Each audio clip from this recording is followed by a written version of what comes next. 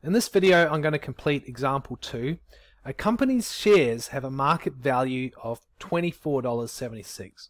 So we're going to complete question A, which says, what dividend will shareholders receive per share if the dividend yield is 4.2%? Now I mentioned earlier that dividend yield and dividend are basically the same thing. The difference being that a dividend is a dollar amount and the dividend yield is a percentage. So if the market value is $24.76, then the dividend must be 4.2% of this amount. Alright, how do we do that? Well, we can just go 4.2 divide 100 and multiply it by the amount of $24.76. Let's do that now. 4.2 divide 100 times $24.76. And we get, if we round it to the nearest cent, $1.04. This means for each share you own, you're going to receive a dividend of $1.04. Let's now move on to question B. The company decided to pay a dividend of $1.65 per share. Calculate the dividend yield.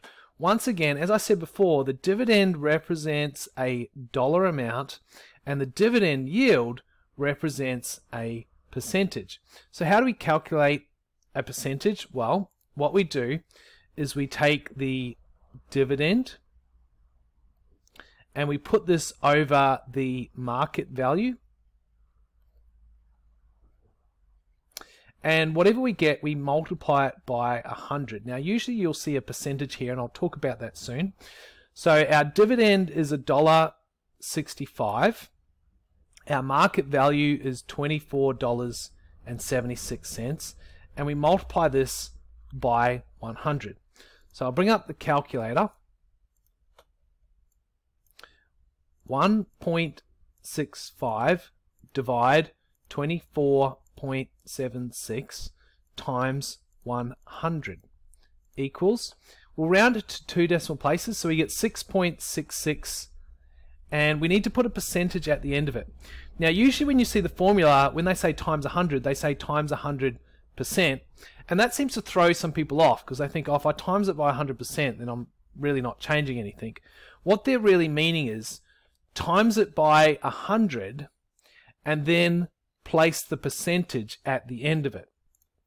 That's what they mean when they say times by 100%. Anyway, that concludes example 2. Remember to read the description below for links to workbooklets that relate to this video.